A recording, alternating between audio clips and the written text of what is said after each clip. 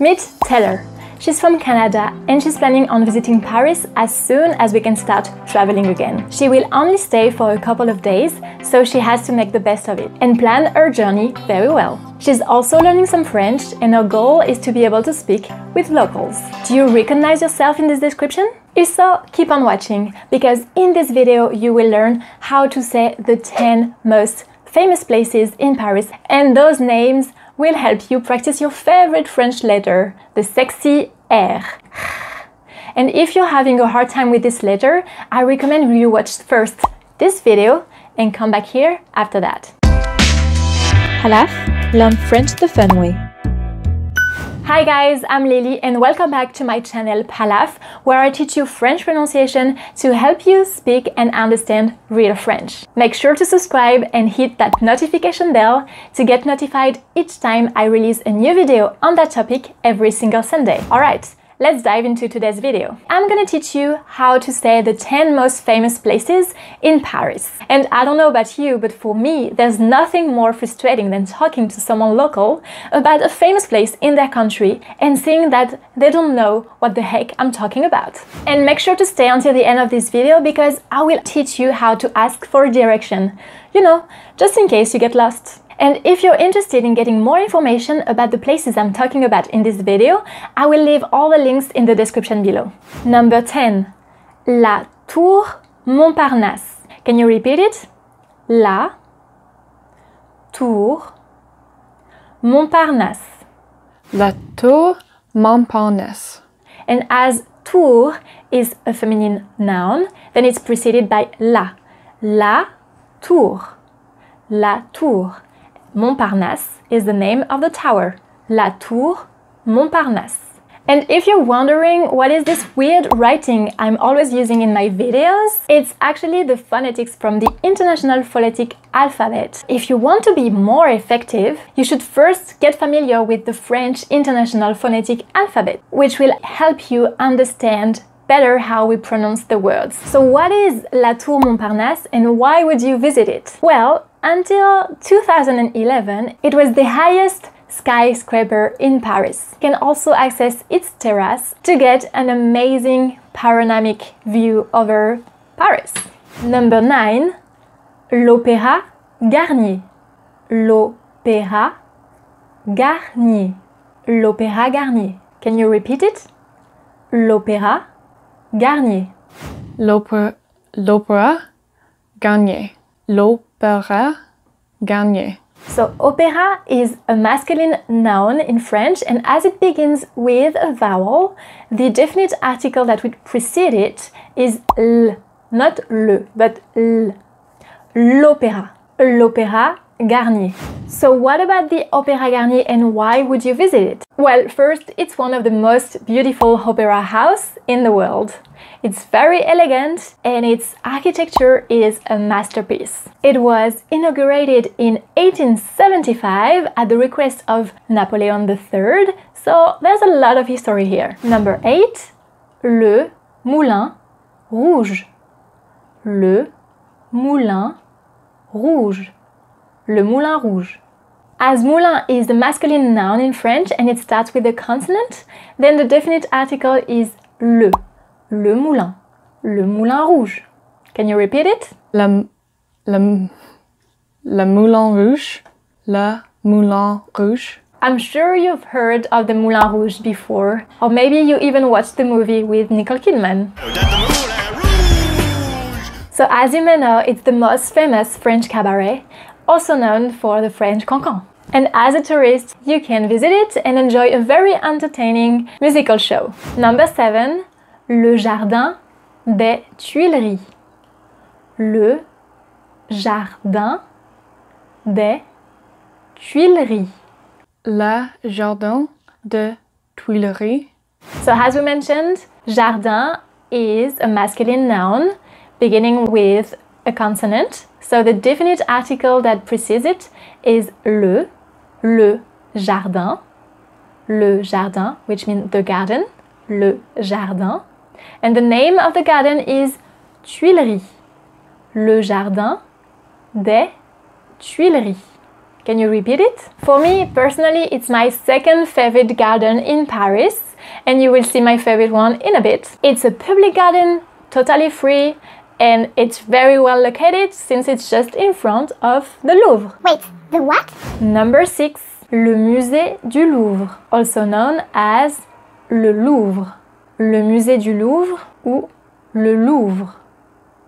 Le Louvre. Can you repeat it? Le Louvre. Le musée du Louvre. Well, I don't believe there's any need to describe it here. Le musée du Louvre. I think you know what it is.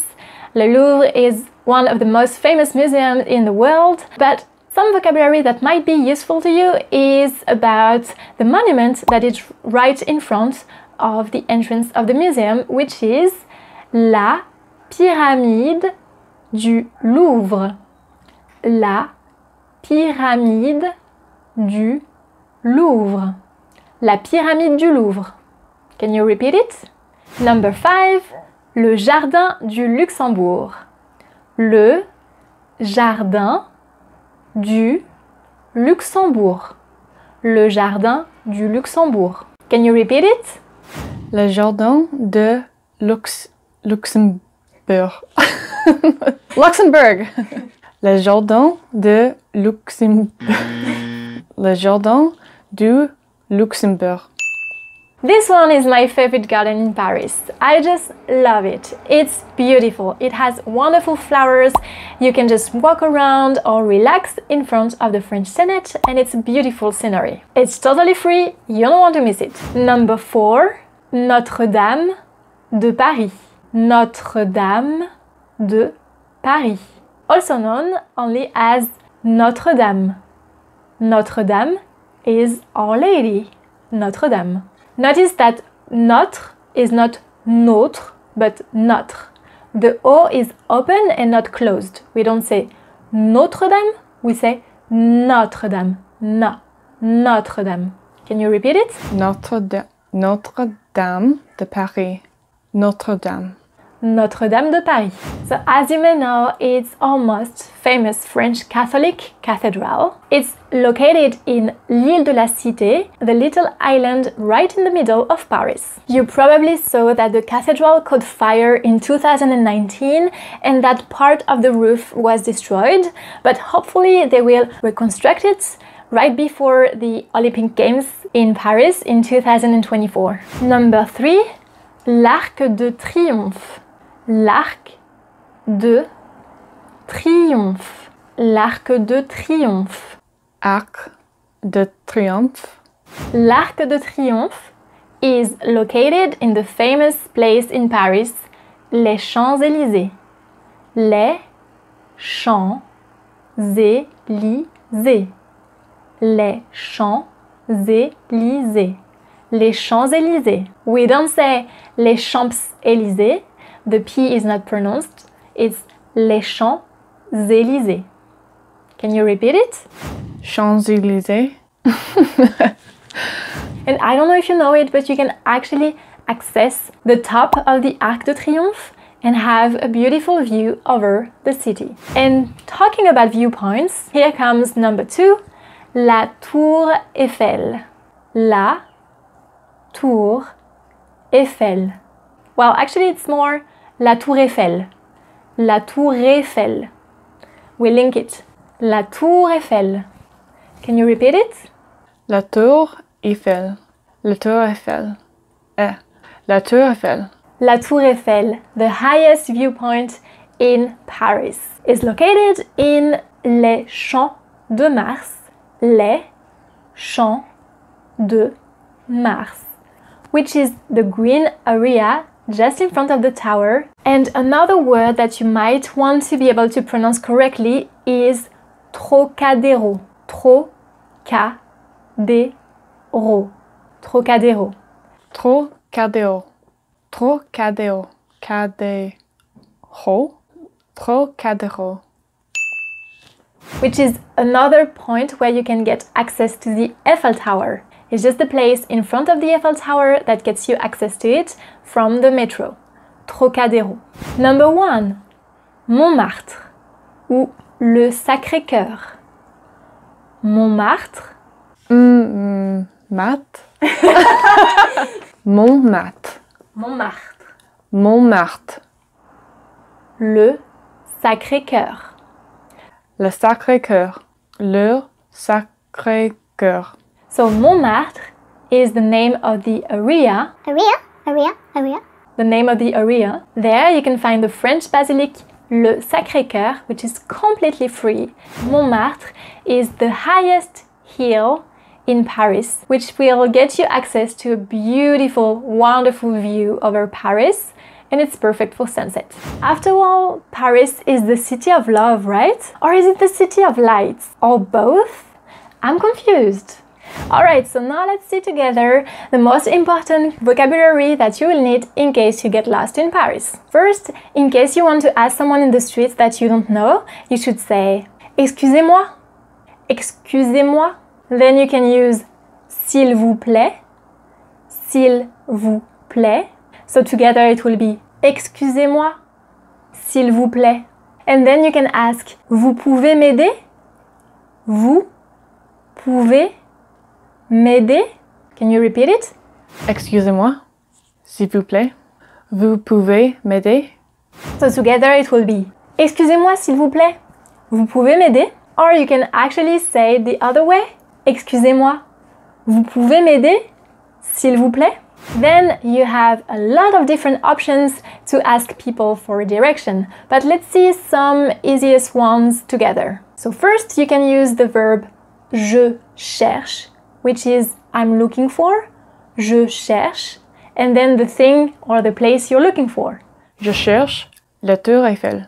Or you can ask où se trouve, which is where is, where can I find, où se trouve. Où se trouve le Louvre? Okay, so you can use je cherche or où se trouve, or even both together. Je cherche où se trouve la Tour Eiffel. Je cherche où se trouve la Tour Eiffel.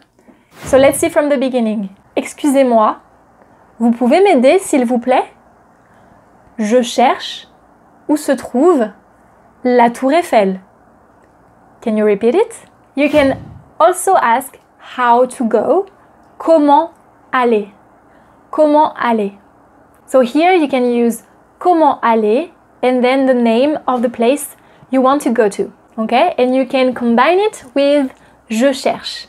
Je cherche comment aller aux Champs-Élysées. Okay? So from the beginning, excusez-moi, vous pouvez m'aider s'il vous plaît?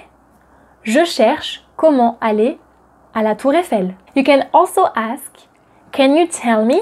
Vous pouvez me dire comment aller à la Tour Eiffel? Can you repeat it?